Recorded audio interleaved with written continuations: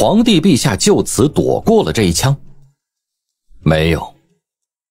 不论摘星楼顶雪中的刺客是因为什么样的心理原因，在轻轻搬动手指的一瞬间停顿了片刻，从而让这看似必杀的一枪落了空。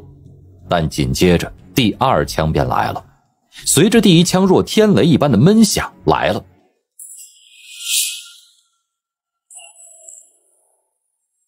第一枪的声音才将将传至皇宫前的广场，第二枪已经如影而至，像戳破豆腐一般，在角楼的木门上击破了一个拳头大小的洞，射入了幽暗安静的角楼中。世上从来没有必杀的枪，尤其当目标是一位深不可测的大宗师时。摘星楼楼顶雪中的刺客，由于今日京都禁严的关系，所选择的狙击地点有些偏远。他能清楚地算出子弹在空气中飞行所需要的时间，他从来没有奢望过这样的一枪便能击毙皇帝，但他知道皇帝为了躲这一枪一定会浑身战栗，不肯再留半分余力。那种生理上和心理上的震慑感一定会让皇帝使出全身的本事，那便是速度。摘星楼顶的刺客清楚地算出了皇帝陛下躲避的方位、躲避的速度、瞬息间的位移，手指异常稳定的第二次扣动，向着皇帝陛下急退力竭的位置击了出去。他将全部的希望其实都放在了这第二枪上。能够在这样短的时间内计算出这么多的内容，并且对于皇帝的选择得出肯定的结论，很明显那名刺客很了解皇帝的性情，更了解皇帝对于这把枪，也就是世人所知的箱子的了解和警惧。最关键的是，摘星楼刺客居然能够知道一位大宗师在生死关头能够施展出的速度，如此才能准确地算出皇帝最后飘落的地点，难以再次二次漂移的落点。这是无法计算出来的，也是无法求证出来的。因为世间的人除了那几位大宗师之外，谁也无法将大宗师真正的逼到绝路，更遑论了解大宗师的速度。除非曾经有位大宗师曾亲自帮助那位摘星楼顶的刺客，亲自训练过无数次。眨眼连一半都没有来得及完成的时间内，皇帝陛下从先前平静而冷厉的情绪中忽然被恐惧占据了全身，体内无数霸道真气在这刹那晨光里爆炸出来，面色苍白，双瞳微缩微散，全力一飘，瞬息间从原地消失，撞进了一直安静无比的角楼之中。在这一刻，此生从来无比自信、无比强大，从来不知道畏怯为何物的皇帝陛下，终于感到了一丝恐惧，一丝对于死亡的恐惧。因为虽然他看不见那道令自己无比动容的气息是什么，但他知道自己最警惧的箱子终于出现了。一声闷爆响彻皇宫城头，第二枪射穿了角楼的木门，沿着一条笔直的无形线条，那粒杀人的弹头向着浑身颤抖、狼狈不堪的刚刚遁至角楼幽静房间后方的皇帝陛下胸膛射去。这一枪太绝了，绝到算到了皇帝的任何想法、任何举动。皇帝体内的霸道真气已经在皇宫城头炸成一道无形的气流，此时体内一阵虚无，哪里可能在瞬息间再次做出如仙魅一般的躲避动作呢？更可怖的是，第二枪连绵而至，中间竟似没有任何间隙。当皇帝察觉到如波浪蓄来的那道噬魂气息时，已经根本无法做出任何反应。然而摘星楼上的刺客算到了种种，却无法算到皇城角楼，皇帝陛下身后的幽静房间其实并不幽静，里面站着很多人，十几个沉默的，似乎连呼吸也没有，像幽灵一样穿着铠甲，举着厚钢盾牌的人。这些人似乎在这个幽静的角楼里站了无数年，从来没有改变过姿势，封住了四面八方射向这间角楼房间的可能。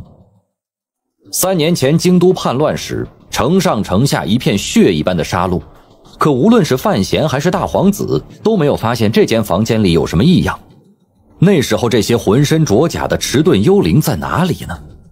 难道这些看上去像是默然站了无数年的迟钝者，就是皇帝陛下为了抚平内心的那抹恐惧，从而布下的最后安排吗？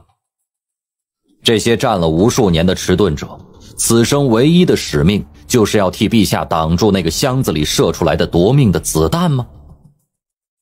可是这些产自内库的金刚盾牌，怎么可能挡得住那个世界上最强悍的火药杀器呢？这是内库女主人留在这个世界上最后的屠龙刀，最后的天子剑，她留下的其他遗产怎么抵挡？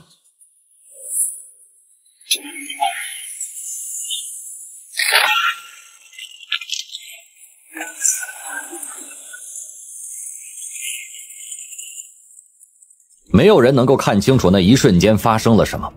只是站在皇帝左手方的那个迟钝者颤抖了一下，他双手紧紧握着的钢盾上面蒙着的灰尘颤抖了一下，紧接着盾牌之后的皇帝陛下颤抖了一下。那名迟钝者轰然一声倒了下来，钢盾上出现了一个口子，就如同上天降下了天罚之锤，皇帝陛下如同被这大锤狠狠击中，猛地向后退去，砸碎了角楼房间的后墙壁，穿壁而出，十分凄凉地被击倒在冰冷的雪地上。鲜血从皇帝的左胸膛上流了出来。先前太极殿一战，他身上的伤口也被此时的剧烈动作重新撕开。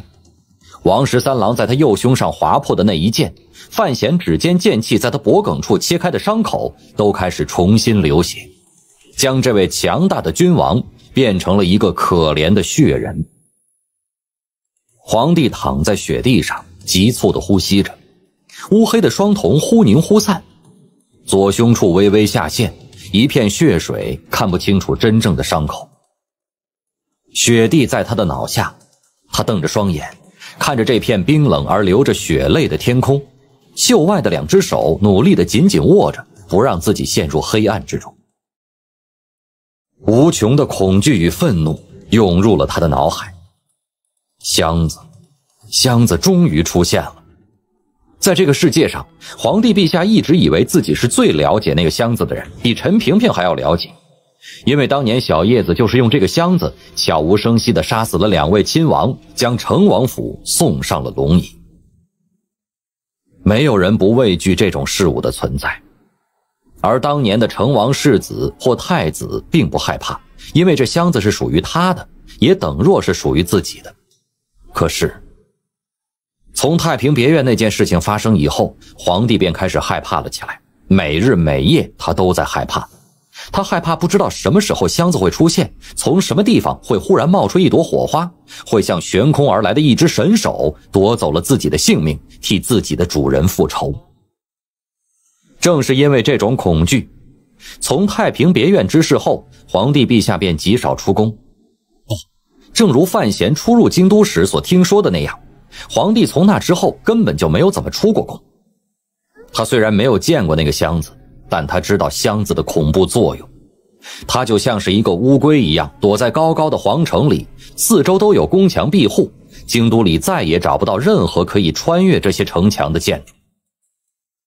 陛下的臣民们都以为陛下勤于政事，所以才会一直深锁宫中，谁知道他是在害怕呢？都以为陛下宽仁爱民，不忍扰乱地方，才会不巡视国境，谁知道他还是在害怕。